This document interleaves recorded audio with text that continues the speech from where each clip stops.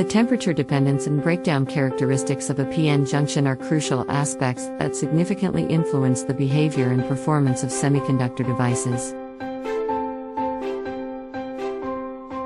Let's explore each of these factors in detail. Temperature dependence. The behavior of a PN junction is highly sensitive to temperature changes. As the temperature increases, the following effects occur. A. Forward bias. With an increase in temperature, the forward current in a PN junction also rises. This is mainly due to an increase in the number of charge carriers, electrons and holes, thermally generated in the semiconductor material. B. Reverse bias. The reverse current in a PN junction also increases with temperature. This occurs because higher temperatures lead to more thermal generation of charge carriers, which can overcome the depletion region's potential barrier, causing an increase in the reverse current. C. Band gap energy. The band gap energy of a semiconductor decreases with increasing temperature.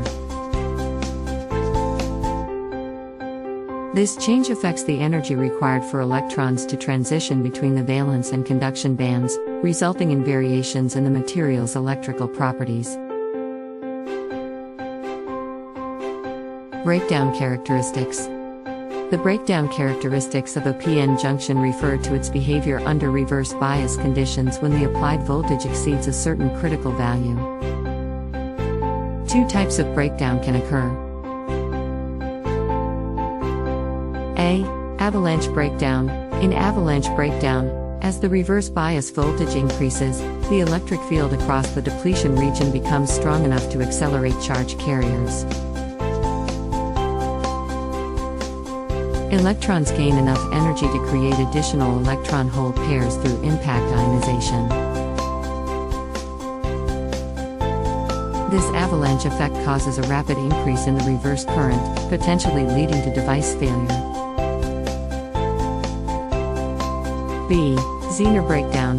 Zener breakdown occurs in heavily doped PN junctions. In this case, the strong electric field across the depletion region causes tunneling of charge carriers across the junction, leading to a significant increase in reverse current. Zener breakdown is essential for Zener diodes, which are designed to operate in the breakdown region and provide stable voltage references.